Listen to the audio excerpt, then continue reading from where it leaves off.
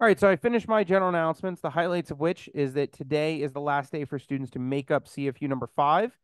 And then this week we have one other new topic to cover on Tuesday and Wednesday, but Thursday will be review and Friday will be the next unit test. Remember, that test is non-retakeable. It's a one and done. And students are strongly encouraged when you get CFU number 5 back tomorrow to plan on retaking it if you didn't do well on Tuesday, Wednesday, or Thursday, just so you can be that much more prepared for the test on Friday. Students are already given a couple minutes to complete the multiplication at the top of page 15. And now I'm going to go through the 4 problems at the bottom before donating the rest of the period to you all to work on homework 18. Or if you want, you could work on homework 16 and 17 since that's what's due tomorrow. Homework 18 isn't actually due until next week, Tuesday. Okay. Now, before I get into solving these problems, let me remind you of something I said last week. Anytime I look at a problem that has powers or radicals, okay, the first thing that occurs to me is I want to get the thing that's being raised to a power or the thing that's inside a radical, the thing that's being raised to a power or the thing that's inside a radical by itself. That's my initial reaction to all of these equations. The thing that's being raised to a power, I want to get it by itself. Then I can deal with the power, okay? Remember that roots and powers are opposites of each other. So if I have something like 5 raised to the third, the way I would undo that calculation is I would take the third root of that number. Oops. Would help if I typed it in correctly. So let me do that again. Math. There we go. I can undo that by taking the third root. So the third power and the third root are opposites of each other. Okay, they undo each other. And that's true for any power. If I so if I did something like this, the third root of 5 to the third root and the third power are opposite operations. They cancel each other out, and you're just left with the 5. And that's true for any power, any number. If I do something like the 7th root of 17.2 raised to the 7th, which, believe me, those numbers are horribly ugly, okay? The 7th power and the 7th root cancel each other out. Please put it away. Okay? And you'll notice that you get the 17.2. So the 7th power and the 7th root cancel each other out, leaving you with just the number on the inside. So this is the important idea. When I look at any of these equations, what I think is if I can just get the thing that's being raised to a power by itself, then I can get rid of that very quickly. Okay? So I'm going to demonstrate this four problems, and then the rest of the period is yours. So my initial reaction is I want to get that 1/2 power by itself. So I'm going to add 3 to both sides. This gets me here. 5x raised to the 1/2 is equal to 5. Now, as a side note, if you would prefer to just keep it in this exponential form, more power to you. I have no problem with that. I personally would prefer, so I'm going to show you 2 different paths that you can take at this point. My personal preference would be to rewrite this as a square root. Okay? You don't have to do that. But the reason I like to do it that way is because then I can see very quickly, oh, it's the square root, so I need to use the square power. And so what I would do to both sides is I would take both sides and raise it to the second power because I know that's going to get rid of the square root. Yes, sir. All right. So the question is, where do I get the square root in the first place?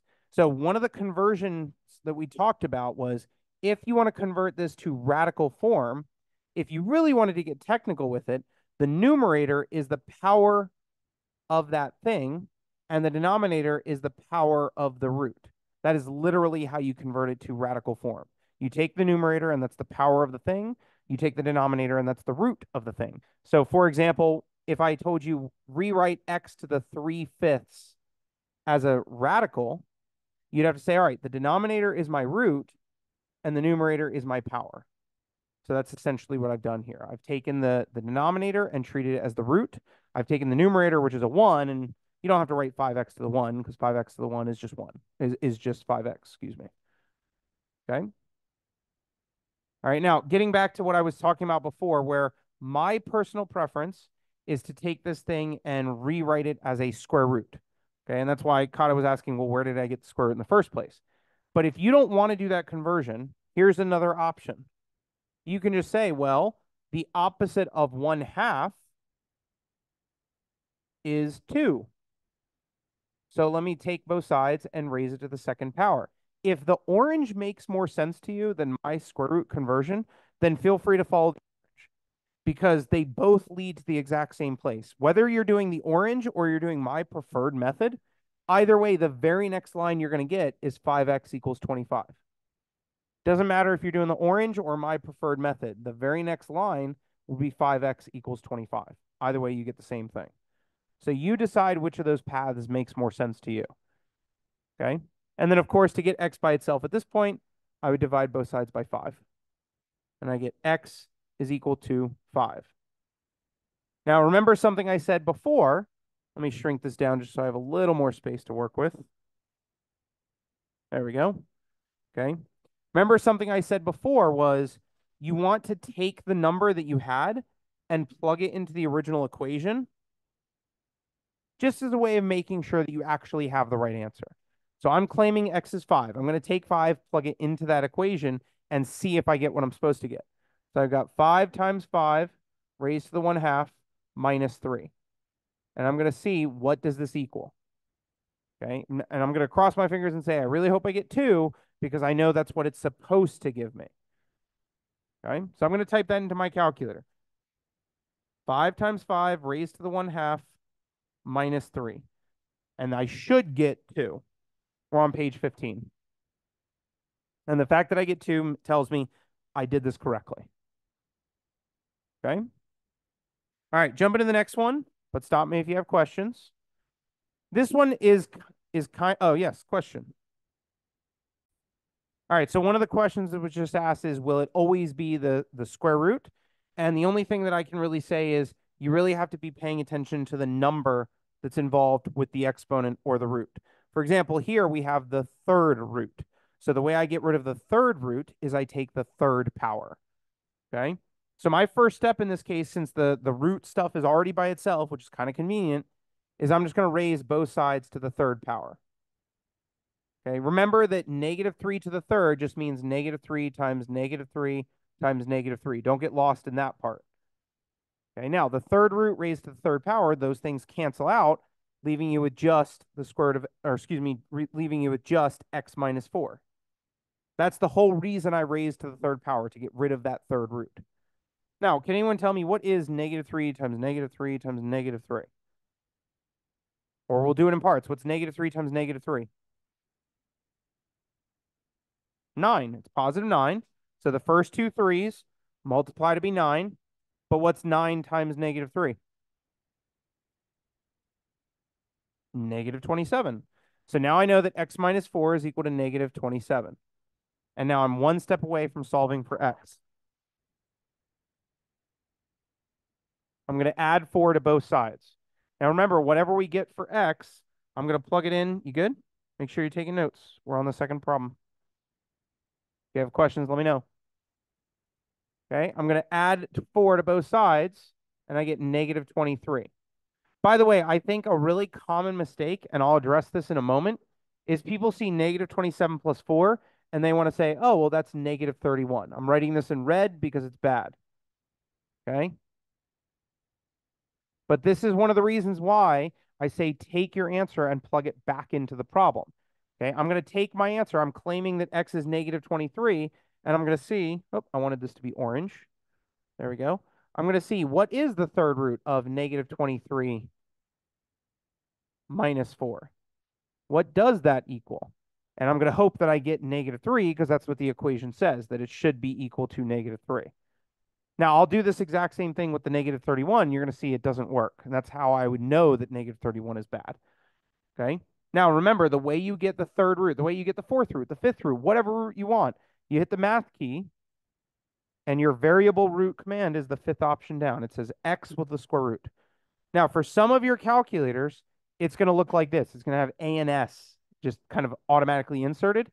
That's a really easy thing to fix. Just move your cursor on top of it and type the number of root you actually want.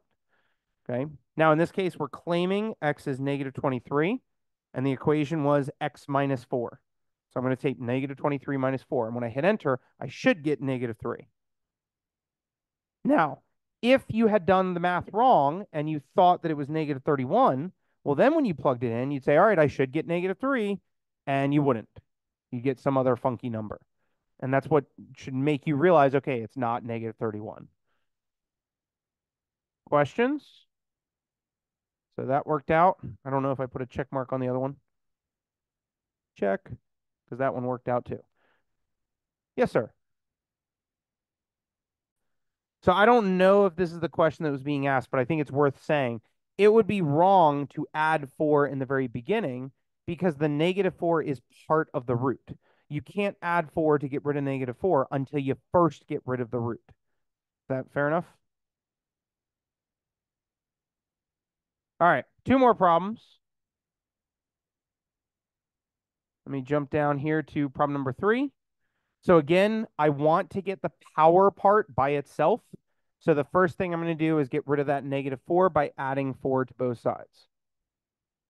This gets me 2x to the third is equal to 27. Now, just like we saw in the previous problem, although it was in reverse, in the previous problem, we had the third root, and the way we got rid of it was we took the third power. Now we have the third power, so the way you get rid of it is you take the third root. Okay, roots and powers are inverse operations of each other. So if I do the third root of both sides, that gets rid of the third power, and that gives me just 2x on the left. Of course, then I need to know what is the third root of 27, because that is just a number. So go to my calculator, go to the math command, select this x root option, and type the third root of 27. And I get 3. So now I know 2x is equal to 3. If you divide both sides by 2, this is what you need to do to get the x by itself. And you get 1.5, or if you prefer to keep it in fraction form, 3/2 is no problem. I have no preference between decimal or fraction form as long as the fraction is reduced. Now, again, you want to take this number. I think it's a good practice to double check your work. Okay, and I'll actually write it out in 2 different ways. I'll write it in decimal form and fraction form. So decimal form, it's 2 times 1.5 raised to the third minus 4. Hey, let me write. Go away. There it goes. And I want to know what is this equal to. Or I could keep it in fraction form, and I could check that. Either way, I should end up with 23. That's the idea. Like, the goal here is hopefully whatever we get here, we get 23. Okay, so I'm going to type in the first one, 2 times 1.5 to the third minus 4. And when I hit enter, oh, that should say 1.5, not 1.3. 1.5, there we go. And now when I hit enter, hopefully I get 3. Or 23, 23. Right, 23. And if I type this in fraction form, if you prefer to keep your answer in fraction form, no problem. That's the exact same thing. It should still get us 23.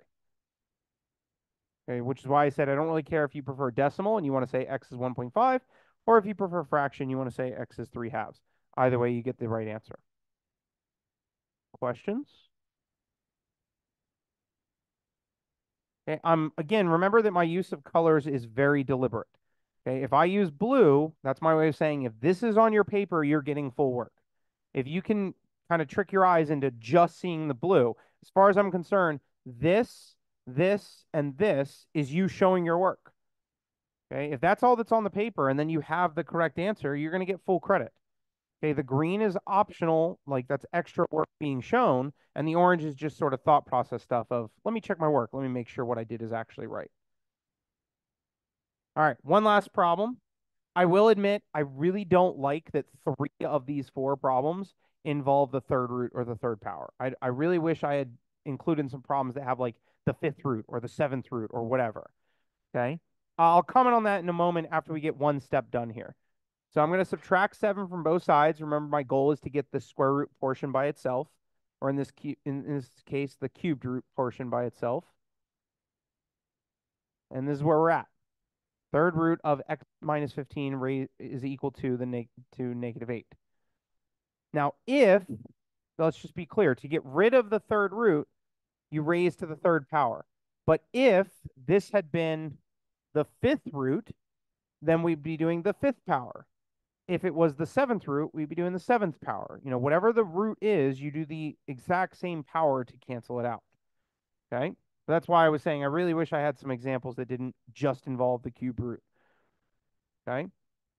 Now, remember again that negative 8 to the third is just negative 8 times negative 8 times negative 8. That's all that negative 8 to the third means. Yes, it's going to be a big number. On the left, we're just going to have x minus 15 because the third root and the third power are opposites of each other. Can anyone tell me what is negative 8 times negative 8 times negative 8? Yep. Negative 512. Okay. Negative 8 times negative 8 is positive 64. But if you multiply positive 64 by negative 8 again, you get negative 512. And from here, you would add 15 to both sides. And you're going to get x is equal to negative 497. I think a common mistake here would be thinking x is negative 527. I'm going to write this in red because it's bad. I think this is a common mistake. This is bad.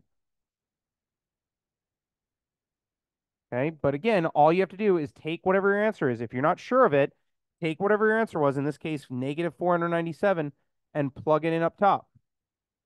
Negative 497 minus 15, all of that in a square root, plus 7, and see what this is equal to.